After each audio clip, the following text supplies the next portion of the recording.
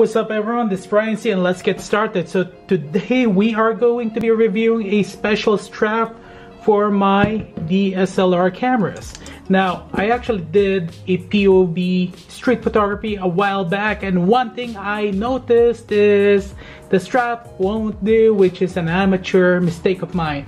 And I can't just be using this type of strap that may actually snap off at any moment.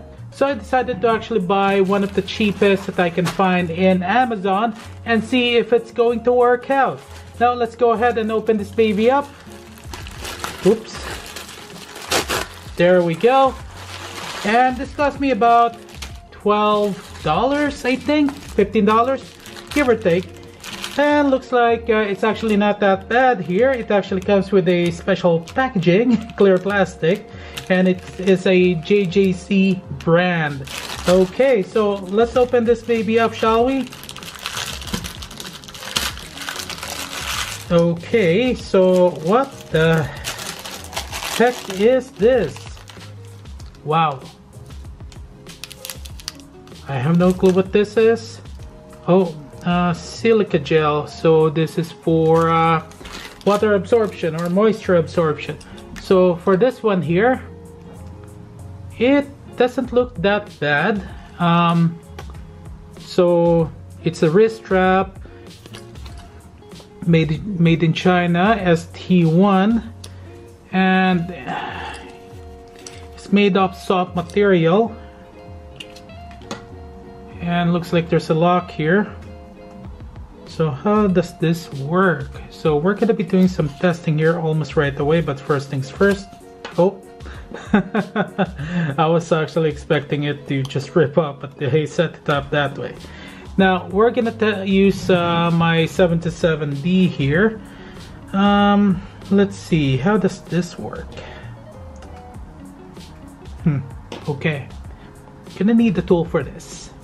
Okay, so the material itself is actually not that bad. The main handle, there's some adjuster here, which is actually quite nice, but this piece here is actually getting in the way. It's a solid plastic piece, and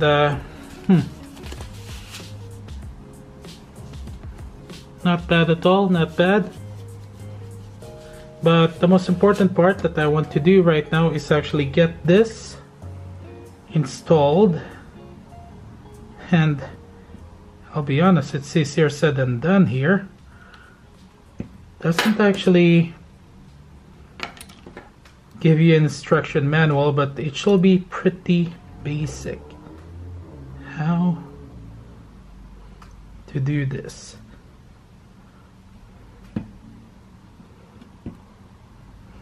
Okay, so one issue that I got right away here is just trying to install this.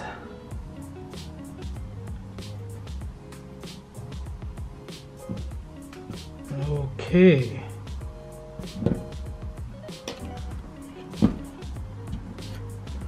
Okay, there we go.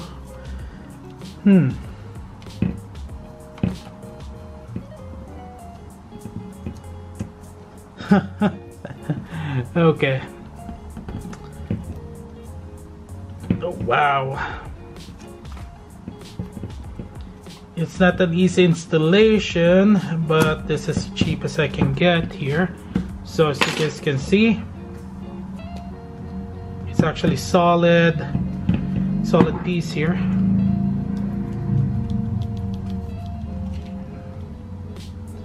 So this is heavy enough.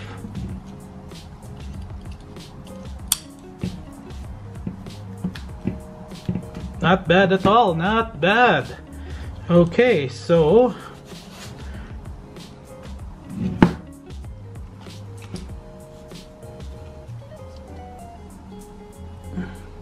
if I accidentally ended up dropping it, it won't fall off, compared to this one here, which is a Sony strap, and I think this is from an older HX80 of mine. This one got a high possibility of snapping off compared to the JJC wrist strap for your DSLR camera. Now, is this actually worth getting? I will actually say a yes, because the material itself is actually not that bad.